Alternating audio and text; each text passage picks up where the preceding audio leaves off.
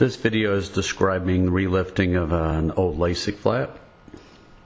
I usually will not relift one after about 2 years. I use the sharp end of a double-sided slate spatula to demarcate the edge of the flap just by kind of pointing perpendicular, pushing down, and then working the opposite edge of the spatula under the flap and lifting just a millimeter or so into the edge. And then I'll grasp the open edge of the flap with a ring forceps and just pull. You can lift it all the way down. In this case, this happens to be a removal of a raindrop inlay, and it happens to be on the flap side. I removed the inlay, but I don't have to lift the whole flap for this. Then I'll scrape the remaining fibrosis that's in the bed. And this can be done with a Slade spatula or a PRK hoe. And I'll do a little scrape on the stromal side and on the flap side as well.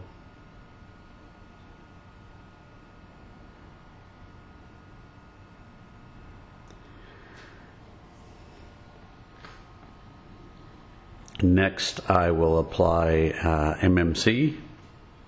Same concentration is used for PRK,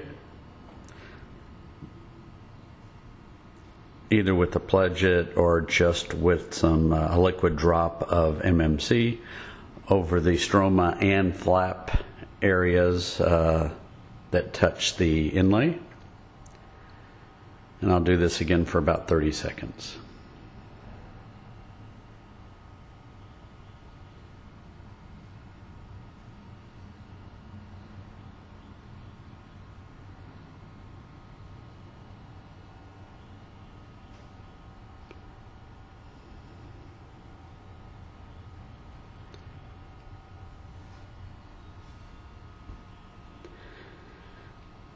Then I'll rinse the MMC off with 15 to 20 cc's of BSS.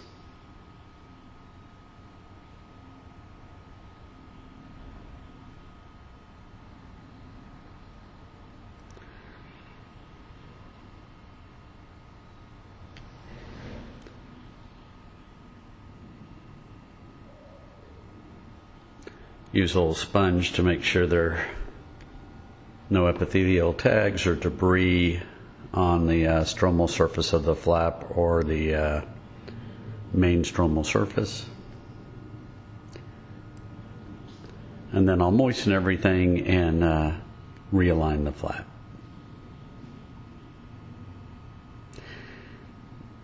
And I'll let it dry in place for a minute to a minute and a half.